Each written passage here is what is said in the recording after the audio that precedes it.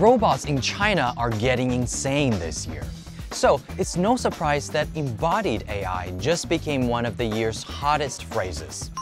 Embodied AI, 具身智能, is the integration of AI into physical bodies that can perceive, act, and learn. And in China, this isn't just a tech trend. It's going straight into the next 5-year plan, set to become one of the country's major new growth engines. Hundreds of companies are already jumping in, backed by massive nationwide investments. Why? Because the potential is huge. In factories, smart robots are handling tough tasks. In hospitals, they're helping perform surgeries.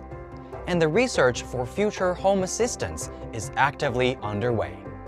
Top universities in China are now launching embodied intelligence programs to train the talent this industry desperately needs to work directly with tech giants and humanoid robot companies as future employers.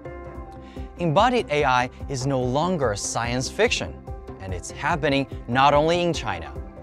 China, the US, and companies everywhere are racing to build the next generation of smart robots. From factories to hospitals, and in private homes, robots are already changing the game. So, what's next for these robots?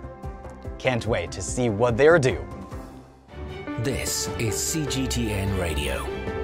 Hear the difference.